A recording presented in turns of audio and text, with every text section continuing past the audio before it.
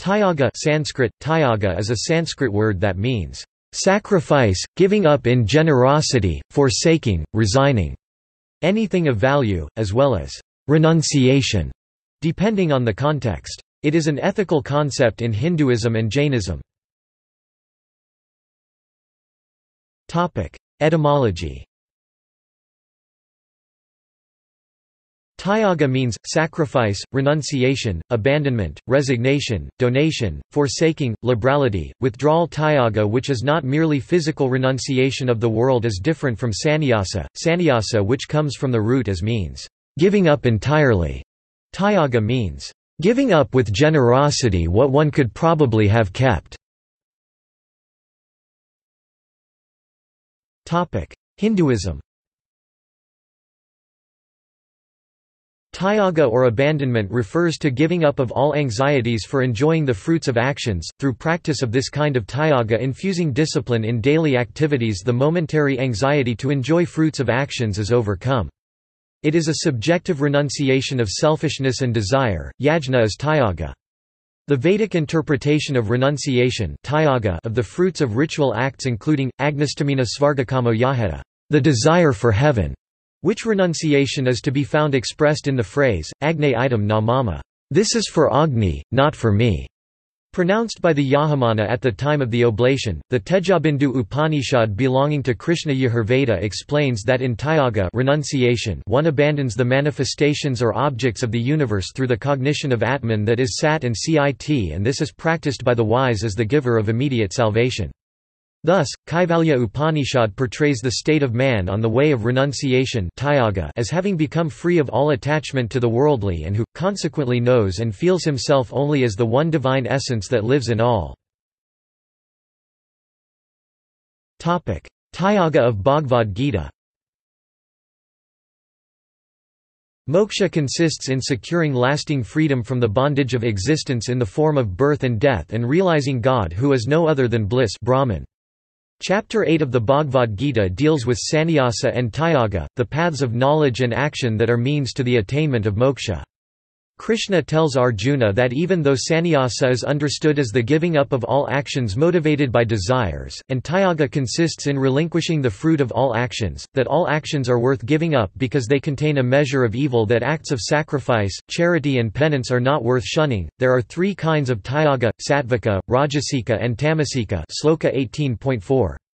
Whereas acts of sacrifice, charity and penance, the purifiers of wise men, must be performed without attachment and hope of award, Krishna states mohatasya parityagastamasa, the abandonment of prescribed duty through ignorance, is not advisable. It is the tamasika form of tyāga. If it is owing to kayaklesabhayatayajet, abandonment for fear of physical strain, then it is rajasika form. If it is Karyamityeva yatkarma nayatam kriyatarjuna sananga tyaktva phalam kava sa tyāga sattviko mata, Sloka 18.9. A prescribed duty which is performed simply because it has to be performed, giving up attachment and fruit, that alone has been recognized as the sattvika form of renunciation. Quote. Thereafter, Arjuna is told about the marks of a sattvika man of renunciation, and that since all actions cannot be given up in their entirety by anyone possessing a body, he alone, who abstains from prohibited actions and those that are motivated by desire and performs duties, renounces the fruit of actions, is called a man of renunciation. No fruits of actions accrues for him. Sloka 18.11-12. In the preceding discourses, Krishna had recommended to Arjuna actions which ought to be performed as duty, ch. 3.19. He told him to perform ordained actions, ch. 3.8, to be free from attachment, ch. 3.9, 19 and ch. 2.48, and to have no desire for the fruit of action, ch. 2.47. Krishna had recommended sattvika tyāga. Sannyasa and tyāga. Sannyasa literally means, throwing away, absolute rejection, formal monastic life. In the Bhagavad Gita, it means, mental state of thoroughgoing renunciation, of uncompromising abandonment of all that is unfit and unworthy, of intense dispassion toward things of the world, both internal and external.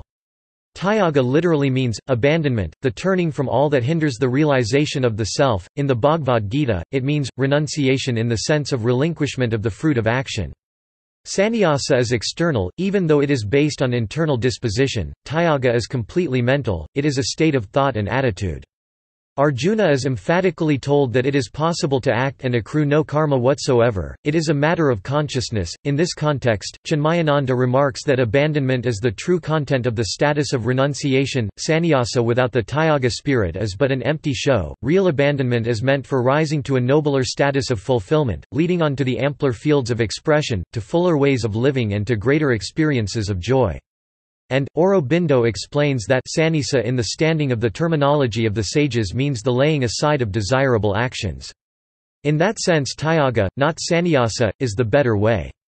It is not the desirable actions that must be laid aside, but the desire that gives them that character has to be put away from us. The spiritual transference of all works to the Master and his Shakti is the real sannyasa in the teachings of the Gita. The essence of renunciation, the true Tyāga, the true sannyasa is not any rule of thumb of inaction but a disinterested soul, a selfless mind, the transition from ego to the free impersonal and spiritual nature. Self-discipline too becomes a form of sattvika Tyāga, during the course of which exercise one has control over negative emotions and behaviors such as anger, greed and pride. The Bhagavad Gita projects action to serve as steps on the path of spiritual ascent, as an effective means to purify the mind through diligently cultivated mental discipline in action. The true fruit of Tyāga is an elevating sense of peace and fulfillment, even if it entails a bit of physical discomfort.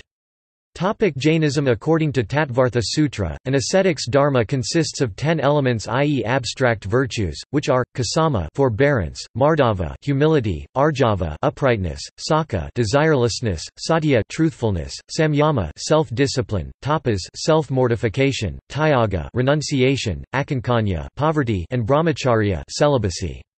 Hemachandra has recognized only 2 of the 10 pratyakyanas, viz. Sanketa Pratyakhyana and Adha Pratyakhyana. The former, which is of 8 types, is symbolic and the devotee refrains from taking food for some time, by which renunciation he recalls his mind to his religious duties. The latter, is ritualistic, also connected with abstention from or renouncing food, and has a set methodology to adopt.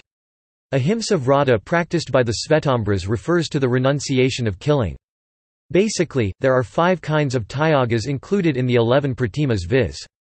Sachita Tyāga Pratima, the stage of renouncing uncooked food; Arambha Tyāga Pratima, the stage of abandonment of all professional activity; Parigraha Tyāga Pratima, the stage of transferring publicly one's property to a son or relative; Anumati Tyāga Pratima, the stage of leaving the household and refraining from counseling in household matters; and Udista Tyāga Pratima, the stage of not eating food especially prepared for oneself, i.e. the stage of seeking alms like a monk, commonly followed by Svetambras, Digambaras and Avasyaka Kurni.